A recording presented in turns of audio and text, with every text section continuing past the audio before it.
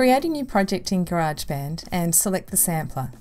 You're going to create an instrument from scratch by recording your first name with the sampler. Press the red Start button, say your name, and then press Stop. If you have some silence at the beginning of the waveform, you should trim it by dragging the yellow bar here. You can play back your name using the keyboard at the bottom of the screen.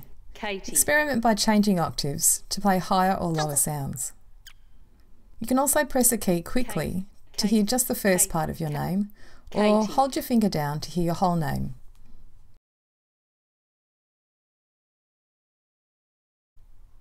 Next, we'll record an 8-bar rhythm using your name.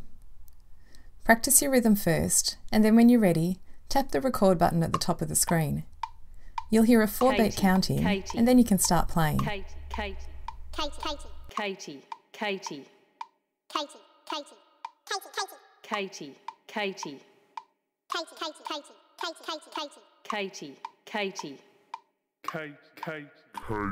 At the end of the 8 bars, GarageBand will play back your recording from the start.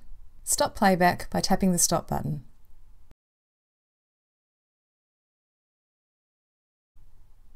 Switch to Track View by tapping the Track View button. You should be able to see the region you recorded with the sampler.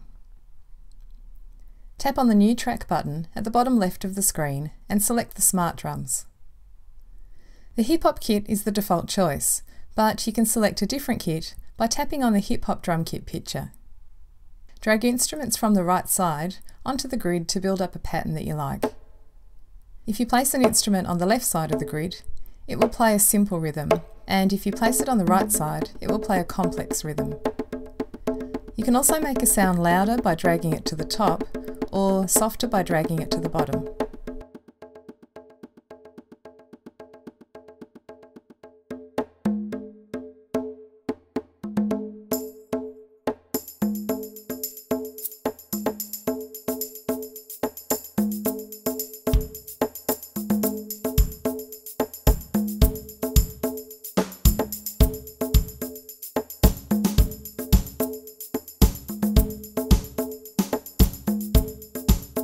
When you're happy with your pattern, rewind the playback cursor to the start of your project and then press record.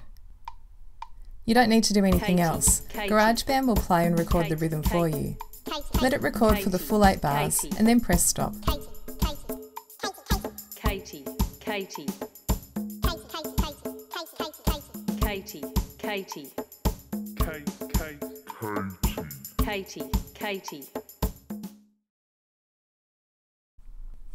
To finish off the piece, we'll add a ready-made bass loop from the loop library. Tap the Track View button to return to the Track View screen.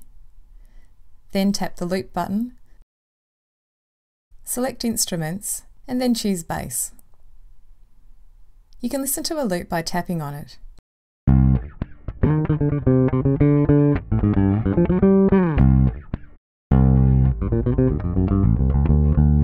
When you've found one you like, tap and hold your finger on the loop and then drag it across to bar 1 underneath your existing tracks.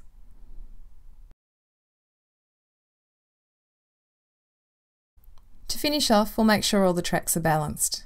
Swipe your finger from left to right across the track header area to show the track controls.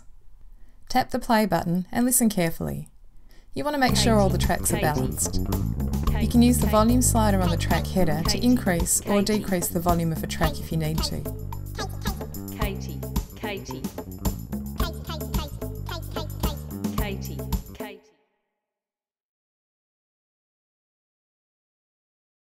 When you finish, tap My Songs. After your project has finished saving, tap on the title and then rename it.